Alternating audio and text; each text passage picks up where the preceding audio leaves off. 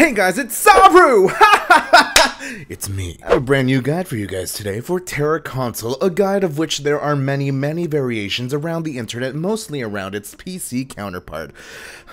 But let's carry on with this amazing original content. So Velik Sanctuary Hard Mode is almost pretty much the same as normal mode, except for a few key mechanics. And that's why I'm here, you adorable chalupas. Before you continue with this video, if you have not done normal mode or watched my normal mode video, please do not watch this until you do, because it will not make sense. I will not be repeating the mechanics that are pretty much the same in normal mode or attacks, because I have no explanation, I just don't want to. So, for this video, I will only be noting the differences and what they do. So revive Nightmare Darken. So the fire outside the arena now hits you for 100,000 damage per hit. So yeah. All of his attacks are basically the same. Hits in and out donuts are pretty much faster, and they hit for a lot more. You pretty much die. So that's pretty much the basics. However, for special attacks, there are some interesting differences that you guys should know if you don't know already, and if I don't know, maybe you already know. So when he says, "Fools, all of you," following up with his normal 3 swipes, and then he says 2 other phrases, and so on and so forth, it's kind of the same as normal mode. Now the only difference is that in normal mode, he'll only do it to the tank, which is easy for us, hey guys. But for hard mode, he may target different players. Now the way that you'll know it's your turn to be slapped around like a little bitch is he'll basically do the first move, and as he's going to do it, he'll already target the next player. So it's basically to prepare them to move on. As he does that move, he'll basically go to the next target already, so just keep an eye on that. It's pretty much simple. These swipes are iframeable, so if you have tons of iframes, like a warrior for example, then by all means just ignore all of this. Now for Dark Heart itself, which is basically when he stabs the ground and he slaps everybody with his screams, and he gives everyone a debuff, unless you iframe, is the same, other than the fact that the bleed hits for a little bit more, and you can basically die because it hits you, and then you're basically dead by the time the debuff is gone. So keep that in mind. So before I continue, the pylons around the arena are a bit different this time, and so as you know, you have 6 pylons all around, and they're all lesser pylons. Now they're not going to change into greater ones at 50%, that's the difference. Instead, they will remain all lesser. Now, here's something interesting for you guys to keep a note of, and know, is the fact that once you break one pylon that's a lesser, when it comes back later on, it will turn into a greater one, requiring you to have at least 4 people on it with the AoE, which you'll only get at 50%, with 4 players on it, and blow it up. Once you blow it up, when the pylon returns later on, it will have a blue shield, and it will be invincible, and you cannot break it. So my suggestion for you guys is to decide on a pattern. For my group, what we did is we went clockwise or counterclockwise. It really just depends on voice chat. I don't know. We just kind of went with whatever at that point. So once we have the suffer mechanic with one player gets the AoE, we break the lesser, and we stay there for a bit. Then he'll do his scream, his big AoE, and then we'll go to the next one, and just so on and so forth. Even under 50%, when all players have all an AoE underneath them, I suggest just breaking one, even if it is a lesser one, so you don't sacrifice other pylons. So you want to keep moving around the arena clockwise or counterclockwise. It really just depends. This is just my suggestion. I usually don't give out suggestions for these guides, but you guys have been asking for them, so hopefully this helps. And you are pretty limited on pylons, so you know it is kind of a little bit of a DPS check, a low one, but a DPS check anyways. So that's pretty much the only differences for Darken. Now I should add that when he's under 50% and he says the whole master thing, when he swipes to the left or right without using the actual phrases, what he's going to do is do it to the other side. I'm afraid to res, I'm not gonna lie. I'm scared. I thought he was gonna do like a move. Shit! Oh god! Oh! So if he does left, he'll do also right afterwards. And they're pretty fast, so if you're on the left side, you just want to iframe. You don't want to go to the right one because he'll just slap you across the field. Now Decurion. Admittedly, Darken is probably the hardest boss in this particular dungeon. For some reason, I have no idea, but Decurion isn't too shabby. Now the attacks are pretty much the same, and he only has a couple of differences, which is why I'm here, guys. So, as you know, sometimes he will say, "I call upon the power of dark mana."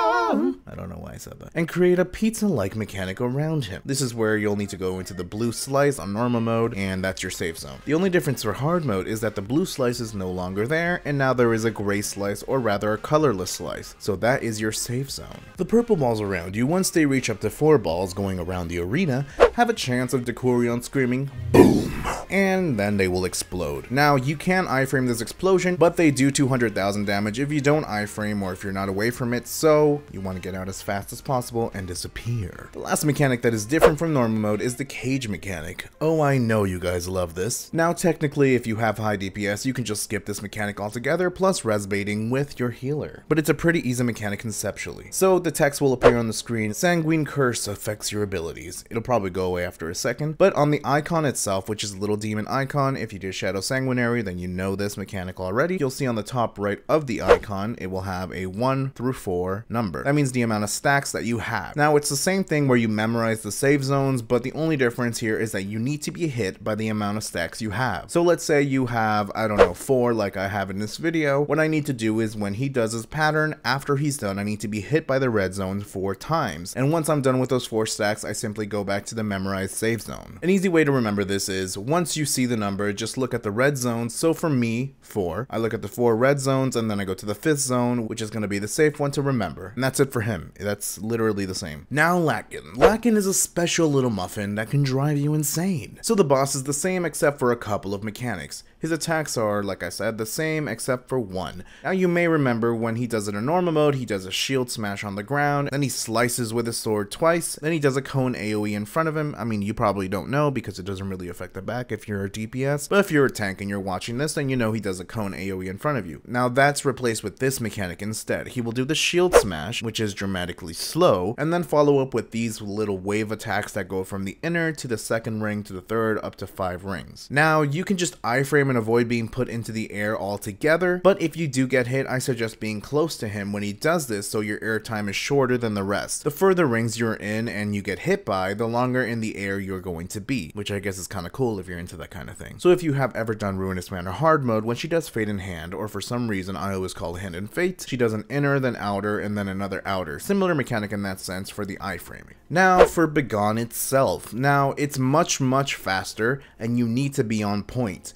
There is a chance that during the fight, usually during Soul World, he will not say Begone at all, and you'll just need to be paying attention when he slices his sword purple or red in a ballerina form. So that's really just all you need to know about that. It's just faster, and when he does Soul World itself, he will not say Begone. He may say it, but most likely he won't. Now in terms of Soul World, after 90% health at any point during the fight, he can just decide to go into Soul World. The mechanic is pretty much the same. The healer needs to iframe back, then do Regression or Plague of Exhaustion depending on your class, and that will break the shield itself. Now the mechanic will be reversed in terms of their functions, not the order. So if you're doing debuff, spread, gather, for example, if you're going into Soul World, they're going to be debuff, spread being all together, and then gather just not cleanse. Now the cool little thing is, like within 90 seconds give or take, he'll get out of Soul World. So when he's going to exit Soul World, he's going to say, ha, not bad. And what the healer needs to do is iframe out as if he was doing entering Soul World, and then use your sleep ability, not your poison ability. So Priest would be Ishara's Lullaby, or Mystics would be Sonora's Dreams. For some reason, we haven't been able to do Sorcerer's Mind Blast to work for some reason. Apparently it's supposed to, but we haven't been able to do it, and I can't confirm whether or not it does work, because every attempt that we've tried has just not worked. So once again, once he exits Soul World and he says, ha, not bad, you want to iframe backwards to avoid the little laser circle thingy, and then just sleep him. If you fail to sleep him, he will wipe the whole party. That's pretty much just it. There is one more thing, and I know you're probably going to ask about the Soul Intrusion gauge. Now essentially every time he does Soul World, it will fill up by 20 points. Now once you're out of Soul World, it will not fill up. So if it fills up to 100 points, that means you have 5 times for him to do it, which is about 13 minutes give or take for that fight. I'm gonna be honest with you, I have no fucking idea what happens. I mean, I'm pretty sure that you just wipe,